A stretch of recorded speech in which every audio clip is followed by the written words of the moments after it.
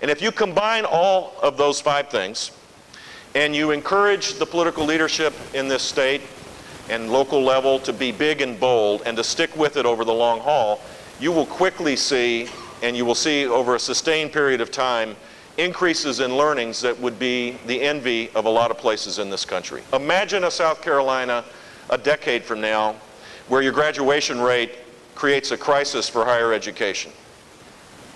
I love that. I think that would be a pretty good aspirational goal.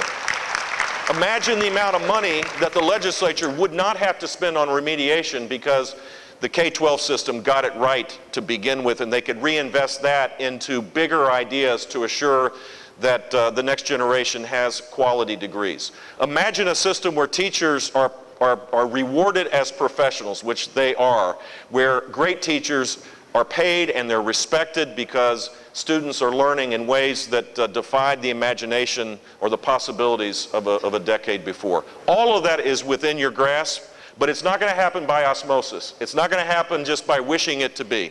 It's going to happen by grinding out laws to start with, and executing on those laws and building a consensus around the importance of this, where parents and the business community and the folks inside the system realize that there is a better way.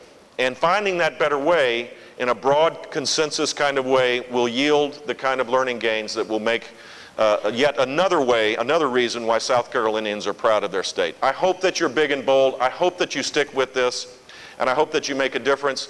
And as Senator Mint said in closing, when in our great country, our great system, we don't typically wait for people up on high to tell us how to do things. In our federalist system, great ideas are implemented in some place, and that creates kind of a competitive situation where another community sees how that's done and they steal that good idea and build, maybe make it even better, and then some other place does the same thing.